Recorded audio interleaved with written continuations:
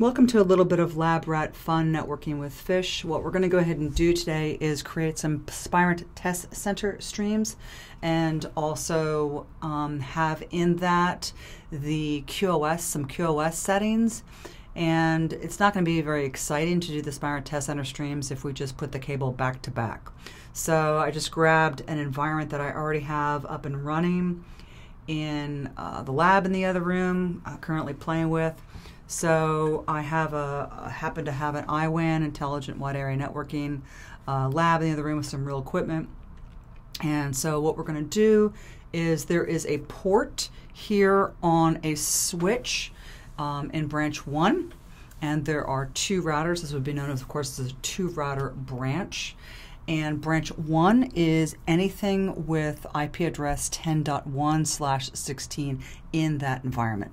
Branch 2, while we're not using this for this, is anything with 10.2. Branch 3 is anything with 10.3. Actually, what we're going to do is we're going to use 10.1.101, so it's the VLAN 101 subnet in branch 1, and it's going to talk to 10.3.101 over in branch 3. And so we're going to go ahead and go to that. So let's go ahead and go over to my Spirent TestCenter. So this is my Spirent TestCenter, and as I was mentioning, if we go to the version, code version, this is 459. It is an appliance, and so if we actually go to tools and equipment information, it's actually a N11U, and if you notice, I'm actually on port 8 here, so you can go over to the test modules, and port 8 is an EDM 2003B. It's one of the older models, but it works absolutely great for me for just nice playing around. So this is branch 1 and this is branch 3. We're not going to deal with branch 2. We're not going to deal with the internet or the data center core. As you see from a stream flows perspective, I have no stream. So we're semi-starting from scratch, and what I mean by we're semi-starting from scratch is branch 1 already has devices on it. What I did was I took a Spirent, what is called a TCC file, I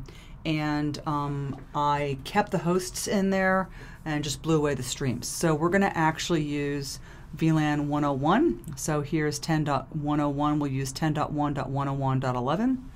And we're going to have that talk with, just randomly picking one, and I'll have that talk to 10.3.101.11. So 10.x.101.11. One is they're both in VLAN 101 and their local environment. So what we're going to do is we're going to go ahead and I'm going to send traffic between here and here, and for grins and giggles also to see some IWAN stuff while we're here and the markings of the QoS. I'll send traffic that is EF, which is expedited forwarding in the DSCP world, and I'll also send an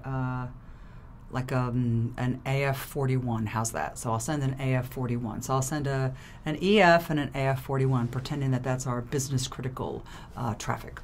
So we'll create streams. So let's go ahead and go over here to the Spirent. We're going to go to Stream Blocks, and we'll click Add. And so what I typically do is I typically go ahead and come down here. If I have a lot of ports, then I'll just unclick this, which will do a deselect of everything else. Pick the two devices that I want, branch 1, branch 3. And then again, we want 10.1.101, and it's going to talk to 10.3.101.11. And it says unidirectional, but really what I want is I want bidirectional. What I want is, this says that this is the source and this is the destination. But if I click bidirectional, then we'll actually make 2 unidirectional streams, which is exactly what I want. So add, and we're going to go ahead and hit next. I'll let you know what I do. I leave that alone, I leave that alone, I change it later. And if we come in here, it's possible that if you went with the default settings for the Spirent, you're not necessarily going to be liking the QoS default settings. At least we didn't, so we changed them. So once you actually make a device, you'll notice in here, so if I were you, what I would do is, this is your, if you have a VLAN, this is your cost, your priority bits. As you notice, ours are 0. And so we're going to go ahead and come in here. So we're always going to be 0. Our defaults are 0 for the TOS and the COS. And UDP. And then I'm going to add a header. I'm going to go ahead and do RTP. So I'm just showing you what you can do. These are actually called bounded stream blocks. You can also make raw streams.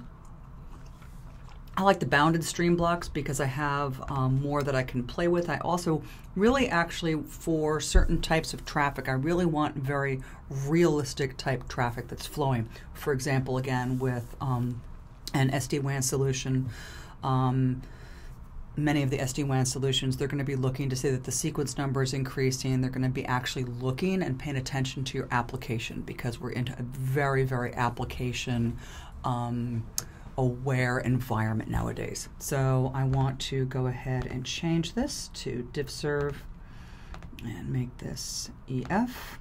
Now what you'll notice is I actually made it EF or what's called 46. So expedited forwarding, what is called 46. Now the interesting thing is that the DSCP values are 6 bits of the 8 bits of the toss byte, and so if you look at it, the Spirent will typically give you the entire amount of bits, and we'll look at that later. So while it's not actually going to say EF there, it's going to say B8. I'm just very used to that. You might not be. So let's see, let's go ahead and do this. And I want, because I'm going to do RTP 16384. This is a very quirky thing that I do. We're going to edit the value, and we're going to make this 18384. So this is a quirky thing that I do. I always do it in the RTP range. I always start with my source port at 16384. I always start with my destination port as 18384, and you'll notice what I do later. So we're going to go ahead and expand the RTP, and pretty much everything here is, pretty realistic. We're going to go ahead and insert a modifier on the sequence number because it's not realistic for the sequence number not to get incremented. So we're going to go ahead and, as the traffic is getting run, we're going to increment the sequence number 1, 2, 3, 4, 5, 6, 7. Another thing that's typically not the case in an RTP environment is a non-zero SSRC. So we're going to go ahead and we're going to fix that. So then if we do this and this, so we have our sequence number, which is incrementing, and we have our non-zero SSRC, and we have our ports and UDP that are in the RTP range because, again, a lot of application aware. In fact, if you were running this against what's called the IWAN app, this would actually be recognized as RTP audio. So I always do frames per second of 100. So we're going to go ahead and do a finish. And what I'm going to go ahead and do here is I'm going to go ahead and say that this is EF, and this is branch 1 going to branch 3. This is just typically what I do so that later on when customers are looking at this or I'm trying to troubleshoot something, that the descriptions make a quick and clear pop. Another thing I'll sometimes do is I'll actually say B to B, which for me is branch to branch, and then I'll say like EF, and then I'll add it, expand this a little bit. When I have lots and lots of streams, this really helps out a great deal. So we'll have branch to branch EF, and then I can organize. So if I had, I like really having something in here so that I can quickly and easily look at the east-west traffic or the north-south traffic or whatever it is I want to do. Now I'm not done here. So this is kind of sort of a lot of how it's going to get set up, but I'm not done. I'm going to customize the view. I always do this. Once you actually get a file going, you're pretty good. So the divserve, I want to see the divserve, right? So I want to see the divserve, and the other thing I want to see is I want to see the UDP source port and the UDP destination port. So I'm going to add those. And the question, of course, is where do I want them? So I'm going to go ahead and take all 3 of them. Right now, they would come right after the source. They would come in right here. So I actually want them probably right after destination, so I'm going to move them down 1. So they're going to come in right here. So there you go. So I have B8, 16384. So what I'm going to go ahead and do now is I'm going to click apply. Why am I going to click apply? Every time that the button apply turns green, I have been trained by Spirent and by the Spirent Test Center that is a possibility that I have not clicked apply recently, and I have made changes, which means that the configs that I have here are not the configs that have been applied and pushed out to the Spirent. So I'm just trained whenever I see the green up there. I don't even typically think about it. I just go there. So let's go ahead and do a duplicate. I told you I wanted to do an EF and an AF41. So what I do is a lot of times I'll have a lot of streams that I'm creating, a lot of different branches, a lot of different data centers, et cetera, et cetera. So what I'll do is I'll get one going the way I want. For example, in the situation with the RTP and the UDP, and also the QoS setting, and I will then duplicate it. So what we want here is we actually want AF41, and that's going to be, actually I'll just go ahead and come up here, because as we can see this is branch 1, 2, branch 3. So we'll just do this, come back over here, AF41, and then I will do a, whoops-a-daisy, copy and paste, and then I will come here and make this branch 1 to branch 2. Now the tag still has that other tag, so I'm going to have branch to branch and then AF41, and I'm going to deselect that, and then I'm going to add that, and then that's going to come up, and then I'm going to deselect this, I'm going to add that. And again, this helps me a lot, especially I have unicast streams, multicast streams, different types of things, because I might have tons and tons of different Spirent traffic generator streams. Now, I said AF41, but it clearly is not. So let's go ahead and go in here and edit this. So we're going to go into the frame and the IP header, and then come here, and we're going to go ahead and make this not a EF, but an AF41. So AF41 for assured forwarding 41, which is 34, which is 88, which looks a lot similar to Baker 8, but don't let that confuse you. And so you'll see that this is 88 here, but that's still Baker 8. So what you can do is you can go ahead and come here, right click over here, and then do a copy down. So I have created something new. You can see they're gray, now they're green. And so I have then applied, so these were gray. I clicked the green button and then they went green. So now what we have here is, I might normally build a whole bunch of other things, and you might wonder, if I built an AF11, would I still do the audio and the RTP? When I'm using the Spirent TestCenter for doing testing against something that like intelligent path control, where I don't necessarily want to use true stateful traffic, like if I did an FTP intelligent path control, will not show me the amount of, if I'm FTP and I'm doing TCP, which is guaranteed delivering, I'm going to get window sizing in there, I'm going to get backoffs, and I might actually get hidden from me the very quick moving from the primary to the secondary, which is fine for real world experience as to what the customers are going to see, but I'd like to be able to get into, oh, that was a second, oh, that was 2 seconds. So I prefer to use something that's UDP based, not TCP based, when I'm actually doing failure scenarios. And that's just how I've been doing CPOCs for all these years. So I'm going to go ahead and go with 100 frames per second. And we'll just leave it at 128 for right now. You can make it bigger, you can make it smaller. Let me show you what I do next. Is I actually come in here, and I'm going to have tons of other streams typically. So I'm going to come in here and I'm going to say, you know what, I want to fill custom. And what I want to do is I want to increment, and I want to step by 2. So I actually want it to turn out to be 384, 386, 388, and 390. And so there we go. Now the other thing I'm going to do is I'm going to come over here, right click, and I'm going to, sorry, right click right here, not up above. I'm going to do a fill custom, and this time I'm actually going to do a decrement. So I'm going to do a decrement by 2.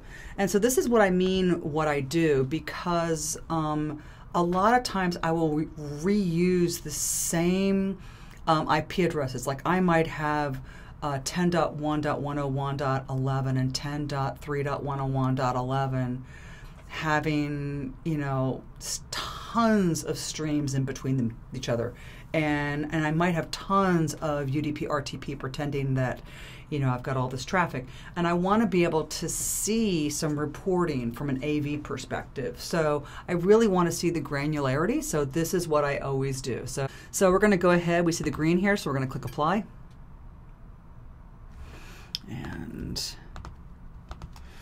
I'm going to go ahead and ARP. If I hit ARP right here, it'll ARP on everything that I just highlighted, as opposed to hitting what I call the big ARP button in the sky. The big ARP button in the sky will actually ARP all the devices over here, which we would actually have a failure over on a data center. Again, it's not uncommon that I'm going to have a lot of stuff like that going on. So everything looks like that's good, so I can come up here and just say start traffic on all ports. So let's go to the results. This is the way that I like to see my Spirent for traffic. I don't care about these other numbers, total transmit, total receive. I just don't care about them. What I care about is what's happening right now. I should be I should be generating 200 frames per second, and I should be receiving 200 frames per second. And that's all that matters to me, because these receive counts are not what are called signature frames, so I don't really care about them. So I usually do this, move this over. I'm going to come over to advanced over here, and I have no drops, so this is all my traffic. I have no drops, and this is my average latency, my minimum latency, my maximum latency. Again, these latencies were not here before. I added them. Again, you can come here, highlight this, and then just pick what you want. You can pick latency, and then you can add it. As the other ones, you can see the other ones are already there. You can pick whatever it is that you want and then add it over, or you can remove, so you can just fine-tune this the way that you want.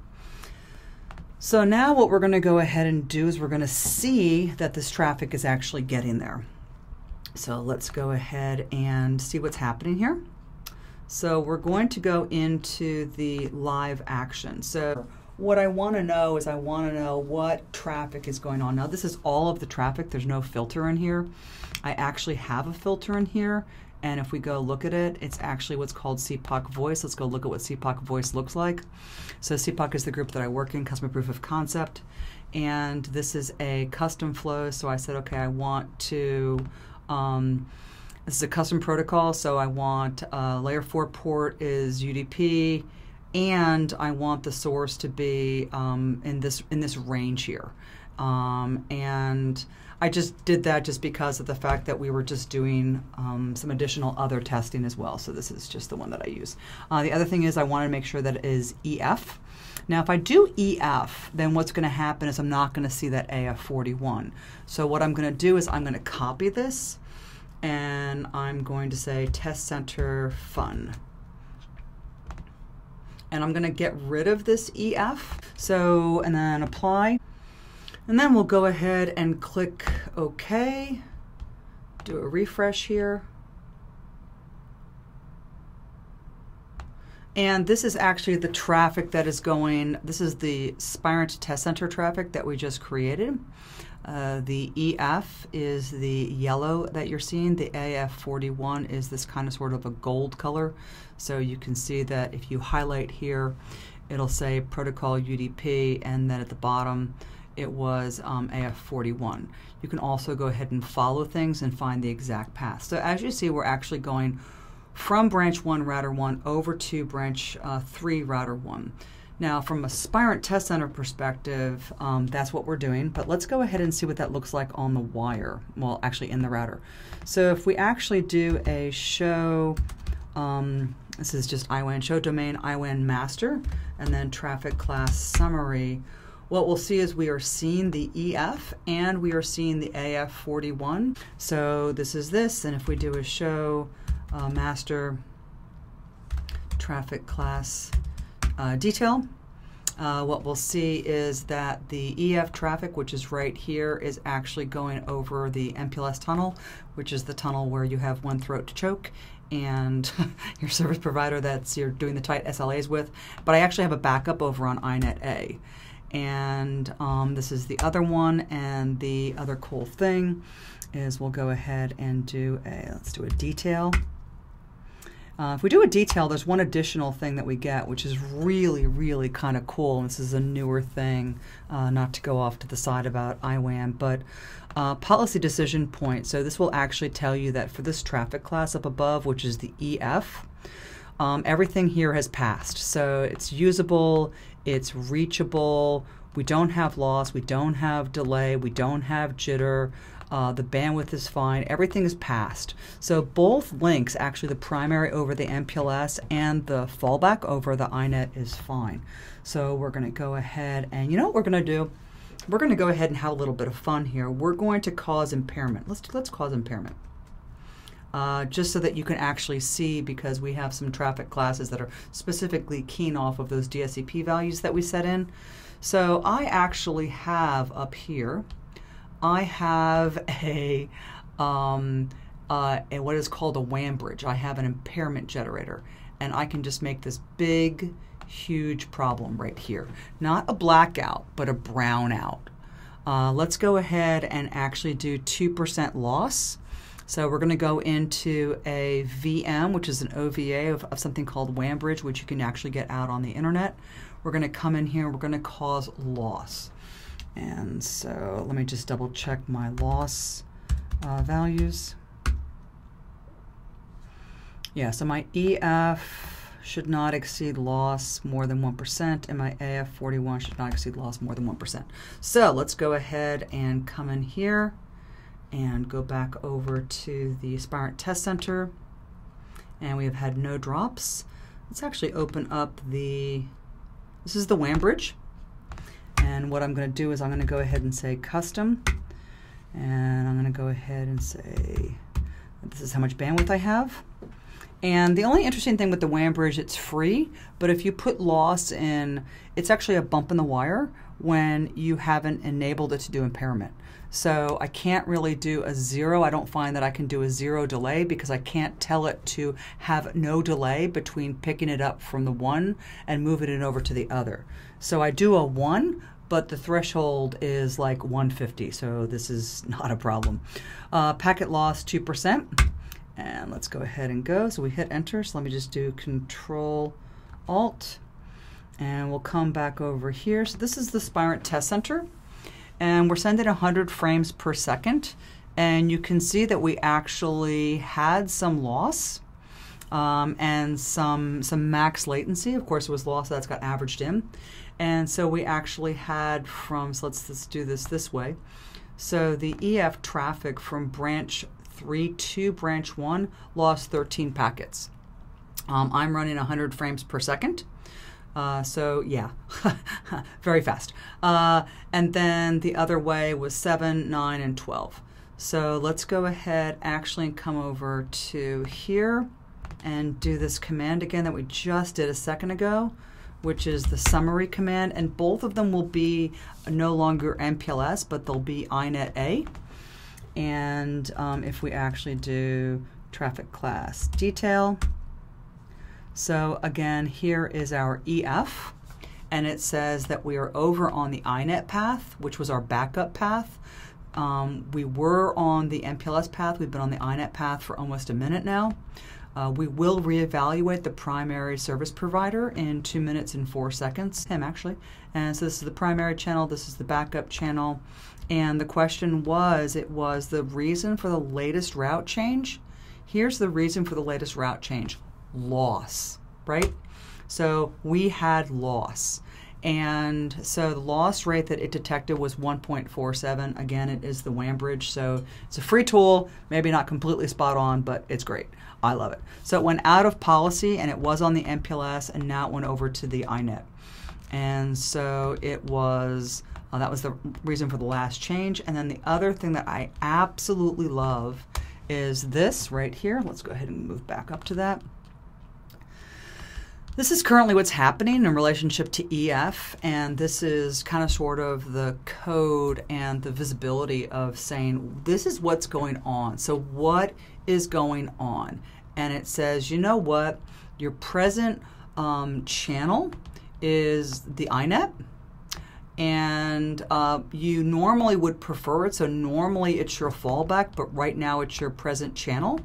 You normally would prefer the primary for this traffic class, but because of a problem, and then the question becomes, what problem? Well, all we have to do is look for the F.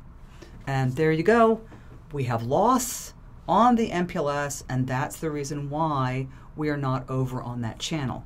So let's go ahead and go back over here and see what that looks like. This is what it looked like before, and this is what it looks like now.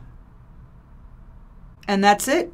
Quick and simple. We went ahead and we built the streams. I showed you how to go ahead and add additional columns, do copy and pastes, increment, decrement, duplicate, get around, move the custom views, look at the outputs, add the latencies to the advanced. So hope you had a lot of fun with playing in the lab, networking with fish. And I'm out. Have a great day.